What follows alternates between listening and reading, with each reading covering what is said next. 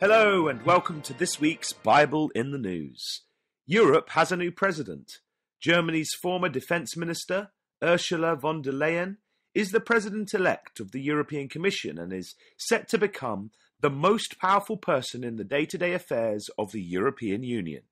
As always, in this week's episode, we look at this recent news in the light of Bible prophecy. This is what Nigel Farage, the former UKIP leader and current leader of the UK's new Brexit Party, said on the 26th of July 2019 in the European Parliament when von der Leyen... Well, I may be speaking from the back of the chamber today, but as I predicted last time I was here, in the European elections, the Brexit Party were very much to the front of the elections and massive winners. And I come back to a place that has been humbled and humiliated. The European Council stitch-up has rendered this place impotent until today, when you've got some real power if you choose to use it. What you've seen from Ursula von der Leyen today is an attempt for the European Union to take control of every single aspect of our lives. She wants to build a centralised, undemocratic, updated form of communism that will render nation-state parliaments, where the state controls everything, where nation-state parliaments will cease to have any relevance at all. I have to say, from our perspective, in some ways, I'm really rather pleased, because you've just made Brexit a lot more popular in the United Kingdom. Thank God we're leaving. But it is in the aspect of defence that I think people's minds should be focused. She's a fanatic for building a European army, but she's not alone. When it's completed, NATO will cease to exist or have any relevance in Europe at all.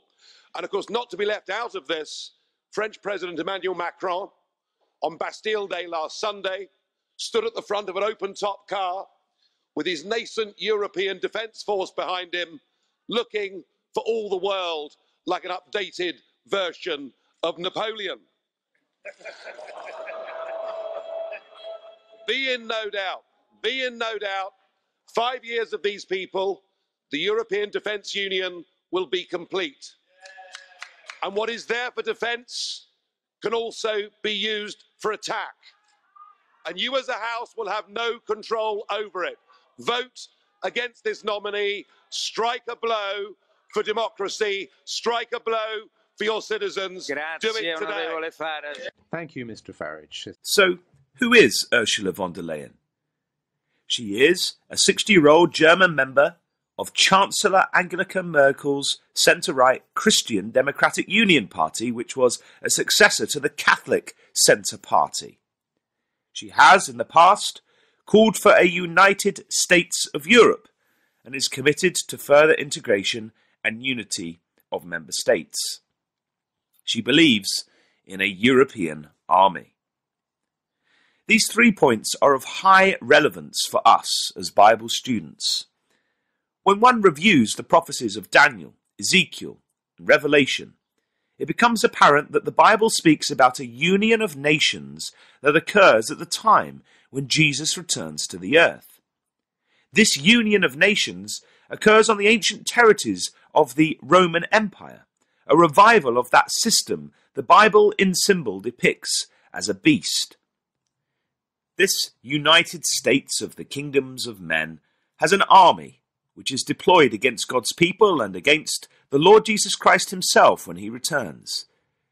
And there is also a religious element which rides this beast symbol, helping to direct it. And this is depicted in the symbolic prophecies as a harlot woman with a figurehead termed the false prophet. Writing in 1897, one Bible student called Samuel Garrett writes as follows: "The beast seems to require either a republic or a democratic empire. The Church of Rome would accommodate itself with equal ease to a Holy Roman Empire or the United States of Europe." End quote. And that's taken from a commentary on the Revelation of St. John, considered as the divine book of history, pages 250 to 251. In Revelation 17, we read of the leaders of the territories of the beast depicted as 10 horns. Revelation 17 verse 12 to 14 tells us this, "And the 10 horns which thou sawest are 10 kings, which have received no kingdom as yet, but receive power as kings 1 hour with the beast. These have one mind, and shall give their power and strength unto the beast. These shall make war with the Lamb, and the Lamb shall overcome them, for he is Lord of lords and King of kings, and they that are with him are called and chosen and faithful." Therefore, as we consider this week's news of a new federalist leader of Europe, who is committed to a religious political party and who is in favour of a European army and further European integration, we rejoice, for we are surely seeing further steps being made in bringing about the picture of the world that the prophets of God have recorded in the scriptures of truth. That picture which heralds the return of the Lamb of God, the Lord Jesus Christ, who will return to set up the kingdom of God on earth. So keep watching and waiting with us for the fulfillment of the prophecies, for we know that the God of heaven shall set up a kingdom which shall never be destroyed, and the kingdom shall not be left to other people, but it shall break in pieces and consume all these kingdoms, and it shall stand forever. Daniel chapter 2 and verse 44. This has been Matt Davies with you. Join us again next week, God willing, for another Bible in the News.